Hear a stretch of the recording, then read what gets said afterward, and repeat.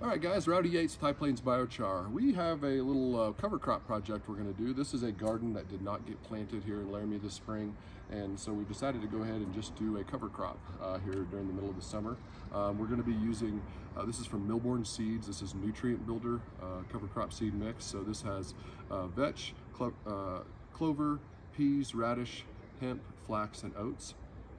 And this is the seed right here. You can kind of see this blend that we're going to be planting. So our first step here is that we're going to go ahead and add our biochar seed coating. So this has some different things at. This is biochar with some humic acids and some other nutrients and minerals that we've found works really well with cover crop seeds. We're going to be doing a project later this summer with Millborn Seeds and USDA as part of the Climate Smart Commodity project. But so give you kind of an idea of how we do this. So now what we're going to do is we're just going to mix this up with our seed and get this biochar blend all coated on the outside of these seeds before we plant everything. So one of the ways, because this is in a bag, maybe I'll try mixing it around in the bag just a little bit, see if that works well. Oh yeah. Okay, it keeps it, that's a nice way to do it because it keeps the dust from being an issue.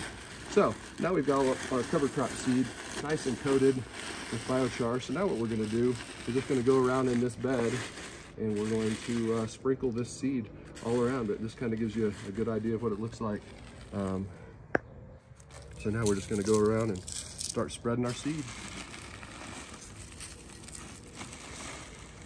All right guys, our next step here is we're going to go ahead and add a little bit of this old straw bale on top of these seeds to kind of cover it up and hold some moisture in here in our dry environment in Wyoming.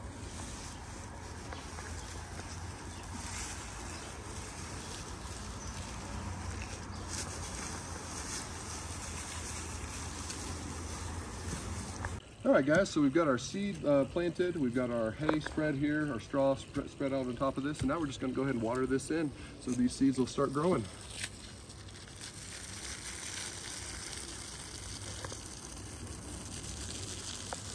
In the garden here with the dogs, want to give you guys a quick update on our cover crop project. If you remember a few weeks ago we were out here, we took a little bit of our biochar seed coating and added it to some cover crop seed. This was a nutrient builder from our friends at Millborn Seeds in South Dakota, and this has vetch, clover, peas, radish, Sunn Hemp, flax, and oats. And as you can see, after a couple of weeks, it's really coming up nice, and this just gives you an idea how easy it is to incorporate a little bit of cover crop in your own personal garden.